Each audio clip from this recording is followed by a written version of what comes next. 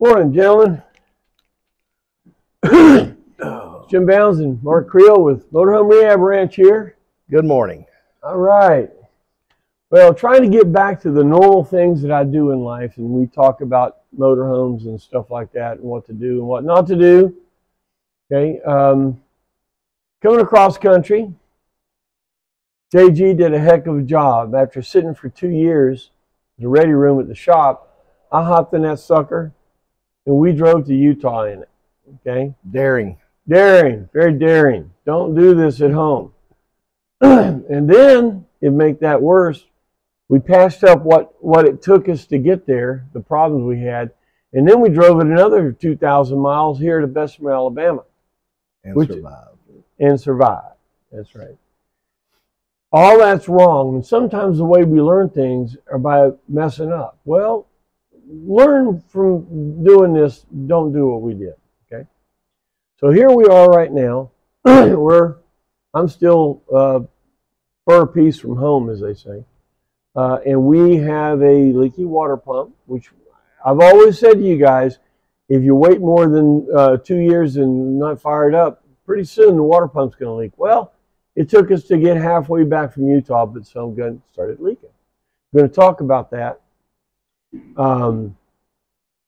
Timing chain was loose on you when I left, and we could watch it on the vacuum gauge. You could hit the gas to go up the hill, and that vacuum would go boom right on the floor. Yep. You know, if we didn't have fuel injection where it's squirting it even at 2 inches, if you have a carburetor and you hit 5 inches of vacuum, baby, you're done. You know, you're not going up that hill. That's right. You're not going to go up that hill, or you're going to go up it real slow. What makes it go slow? Because you run out of vacuum. Okay, I know that I have a bad timing chain. Things were too crazy out there in Utah to even consider doing something like that. So we just loaded up JG and we brought it to Alabama. We're going to do that, and we're going to be able to video that for you. Okay, so this is going to be a real in-depth thing about what are you going to do when you know the timing chain's loose and you now have a water pump leak. Not something to be ignored. No. It will bite you. And I tell you, I've always told people to pull off the fuel pump and stick your finger in there. And I'm telling you, 95% of the time, everybody go, whoa! Mark's got a great way to do this. Listen to this, guys. Go ahead, tell them about this. For those of you that really don't believe it, an easy check: if you have two people that are mechanically able to pull all the spark plugs and the distributor cap, and have one person rotate the crankshaft. The first thing you would do would be to mark the rotor button on the housing, right, and then have one person underneath with a pull bar that can rotate the engine, and if communication skills are proper, rotate the crankshaft until the rotor button moves, and then mark that, and then rotate the other direction. There will be a gap there in degrees on your balancer, and you would actually see how far that chain has stretched. The average is at 50,000 miles would be 20 degrees or more. And this That's the difference in the chain, just being the chain loose. It's a wonderful, you can actually see it. The guy moves that crank down there, right, and it'll just sit there a while, and then it'll start moving. All that time is loose. That's called retard. Long before we ever had headers for these engines, Jim, we had a terrible time trying to keep exhaust manifolds on them. And actually, you had a blowtorch that was on them because of the retarded condition of the camshaft. The exhaust valves were actually still open long after they should have been shut. Right. Well, this is a really good way to check that. So everybody just go pull your distributor cap off, put a piece of tape on the set of distributor where it's pointing right then. Have somebody go down there and you don't even have to pull the plug. I mean, no, you don't have to. Just grab it. Just grab a breaker bar on the nut on the harmonic balancer and move it. See how long it takes for that thing to move. Okay, I bet you mine would probably have to pack a lunch to watch it move. Right. Because, but that's a wonderful way to prove to you guys these old engines run fantastic.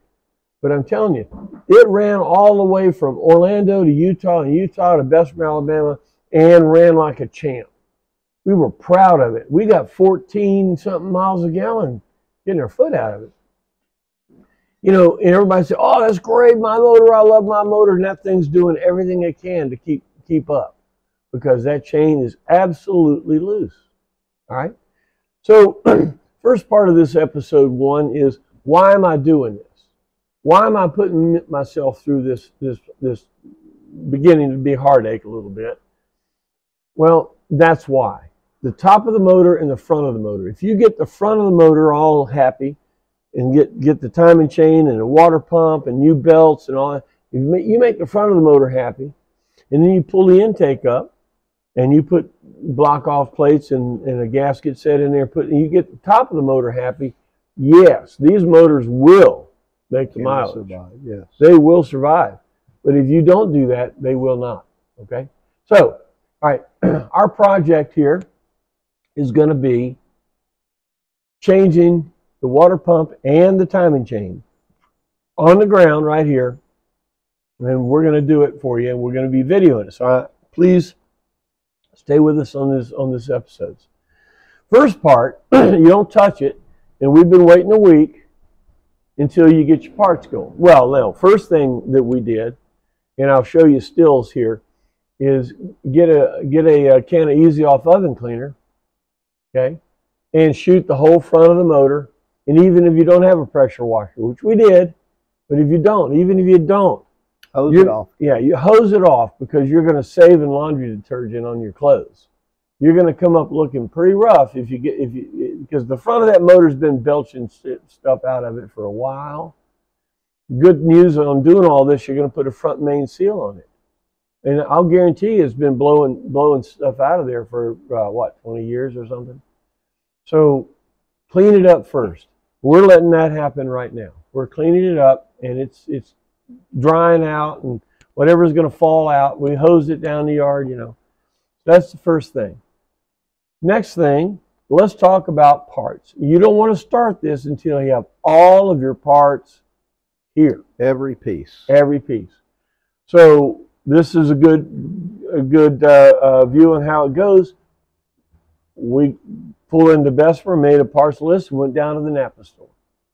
Now you say Napa, oh, they're too much, they're this and that. Let me tell you something. You can get the part. You can get the part. I was in Utah, and Napa was the only one that knew there was ethanol-resistant fuel hose. Napa was the only place that had on the shelf a 10-millimeter Ford inline fuel filter. They had it. And yeah, it was a couple of bucks more, but their distribution can get the part. Okay? Good call. You know, it's just how it is.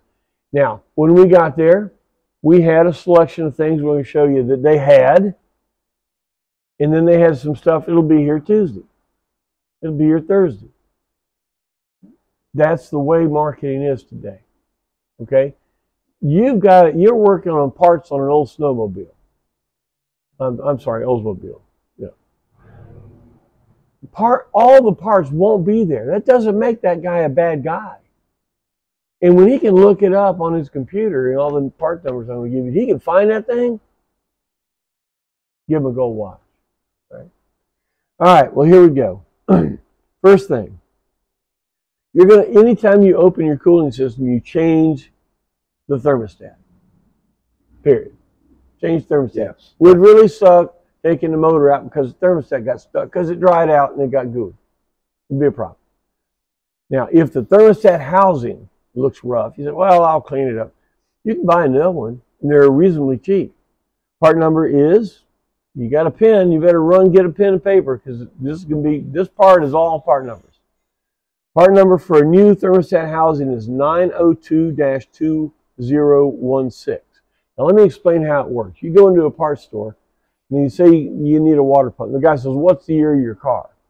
Well, that's not the way to do it. But what he's doing is he's feeding himself into their parts identification system.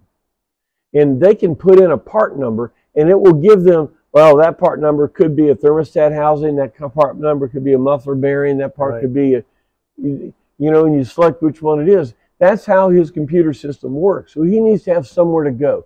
And the first place that he always goes is what's the car. We don't need what the car is. But if you give him some part numbers, no matter what the part is, he can usually figure out what that part is and find it, okay? So, if you want a thermostat housing, you tell him thermostat housing for a Tornado, but your part number is 902-2016, he won't put in thermostat housing for he'll put in that number, and he'll find a thermostat housing with that number on it, and maybe that's what you want.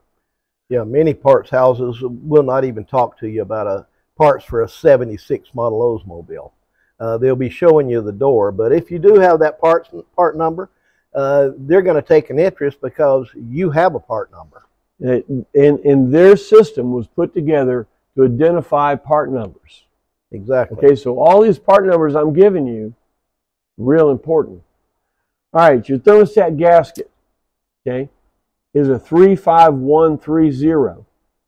Okay, that's the gasket when you buy a thermostat. Now it'll come with a Chevy gasket. This is an Oldsmobile. Oldsmobile gasket has it shows up better this side. It's got 3 holes, not 2. This is your bypass hole. Okay, so when you buy a thermostat, you want to get a 180-degree thermostat, anything but a Robert Shaw. Robert Shaw has too much of a flow. We need to hold the water. We need a restrictor plate to hold the water in our motor long enough to grab the heat and to get it out. If you just move cold water through it at an unbelievable rate, it won't pull any heat out. No. Okay? A Robert Shaw thermostat says they have increased flow. We do not want increased flow. It don't do that. All right, so any brand but a Robert Shaw, and you want to get this gasket. If your thermostat housing looks bad, the one I gave you is like a cast aluminum. It's very pretty too. If you're into that, you may want to get that. All right. Next thing is your water pump. Now they didn't have it. They didn't have it there, but it'll be here actually yesterday. We're going to wait and give them a little more time. Part number, a Delco part number is 251-231. That's the original Delco pump. Now we're using a Gates pump, and the number is 43100. 43100. Okay? Now, there's different snout lengths. Well, is that a long one or short one? I don't know, dude. It's the one that fits. And then if you say, well, I'm going to go to serpentine belt layer, fine. You use an adapter plate, a little shim kit that shims it up. The only thing, listen to me, guys, the only thing that is out of alignment on a CVF Racing or something you consider is the water pump pulley, because everything else is on that aluminum billet plate. Right. So somebody says, well, we shimmed this, we shimmed. No, you didn't. No, you didn't. The only thing that gets shimmed is the water pump pulley. So don't worry if it's long or short one. You don't have enough time to worry about that. Buy that one. Boom. All right. A fan clutch. Well, it seems like it works. Dude, you're going to be in the middle of BFE, and that fan clutch is going to go out, and you're going to say, oh, put any fan clutch in it. Unless you know it's only 3 weeks old or something like that. Maybe the sticker's still on or something. But it's too much of a hassle to change it. Hayden just about bought the world in fan clutches. True. Right? A 2707, 2708, 07 is a original stock fan clutch for a Tornado. Not strong enough. Okay? A 2747 Hayden, or Napa takes, I think, the first number off, and that's their number. But a 2747 is a heavy-duty one, and you'll hear it. It'll come on some weird time, and it goes off. To me, that's working in the range because it's turning on and off to where you need it. It's good as talking to you. That's right. I like it talking to me. But well, I heard that. Oh, why do I want to hear that? Oh, yeah, you do. It's just saying that's an audible indicator that the son of a gun's working. It's a good thing. It's a good thing. The 2797 is a severe duty fan clutch for a diesel engine. It's basically, these are all GM fan clutches. They just looked at the chart, said, well, heck, that'll fit. But at $27.97, you'll think your motorhome's a B52. It will be making noise. Now it'll be quiet. I mean, you'll have low water temp, but Right. holy moly, you're wearing earplugs. Right. So unless you're in the middle of nowhere, and listen, if you're in the middle of nowhere and the fan clutch just gives up and just freewheels, had that happen to me. I took 3 self-tapping screws in my screw gun. I drilled 3 screws, tech screws into that fan clutch. It was solid. I had 2 B-52s all the way from Texas to Orlando. 2 B-52s taken off, but it really stayed cool, and I did not get on the side of the road and have to have Bubba and Scooter put in a fan clutch for me. Right. Okay. So you just change the thing right now. Okay. They didn't have the fan clutch. They're going to bring it in. Oil filter. 51258 Wicks. Check this out. 1258. Napa. Took the first number off, and it's the Napa number. So when you do this, you're gonna flow oil through there. You're gonna be putting in some Permatex. You may get some little, dust bunnies in the oil. We're gonna dump the oil when this is all over and put a new filter, a new oil, and the whole 9 yards in there. Okay. They did have an oil filter. Okay.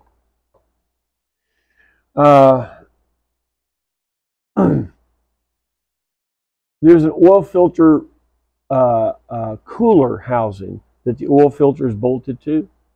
It's aluminum. It has 2 hoses coming out that go to the water radiator. Those have a susceptibility of cracking. True. So when you pull out the filter, you look up in there on that center thread is a nut. Take that nut off, and then take that housing down. Now, there's a seal in there just like is on the oil filter. Right. What I do is take the oil filter, rip the seal off of it, and throw it up there in the top. Good idea. But you want to take that thing off and look at it real carefully. There's not a hairline crack on it. And then put it back in, because if you lose oil at the oil filter, by the time your sender at the top of the motor says, oh, we got an oil problem, could be too late. The bottom of that engine is shot. So you want to check that oil filter housing. Okay. Fan belts. Well, fan belts are working to now. Take the damn things off and change them. Okay. Your part numbers on your alternator is a 7570 Gates. These are Gates numbers, and again, you put the number in there, he can probably find it. 7570. 7450 is your power steering, and a 7619 is your air conditioning. And that's for a 455. A 403, instead of the 7450, you get a 7435. But look at the belts, because over the years, somebody could have put a different pulley on there or something like that. What was working is what you want to get. It's not like a better one because it's a better number. Right. It fits. Might have a lawnmower pulley on it or something. Yeah, you never know. You never know what's on. There's been 50 years of good intentions. So hey, it worked on my snapper. Let's put this thing on here. So anyway, timing chain. This is running really, really long. I tell you what, let's stop right here. We're going to do an episode 2, and we're going to start with parts of the timing chain right there. Okay. We want to keep all the internet people happy and all that kind of stuff. Sure. But this is very, very important stuff. So keep all this, look at all this, and get ready for episode 2. All right. Well, look, thank you for listening to this. I hope this is now some of the things you really want from us, and this is what we really want to give to you. Okay. Motorhome Rehab Ranch is here to tell you how to do it.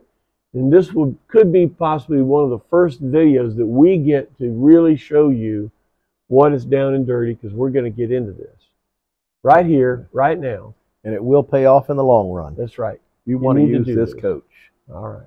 Well, look, thank you for the time. Click like, share, subscribe, all that stuff. And do it on Patreon too. And give me some comments on what you think. It's important because that drives us. All right. Well, look, thank you very much. And wait for episode 2. All right.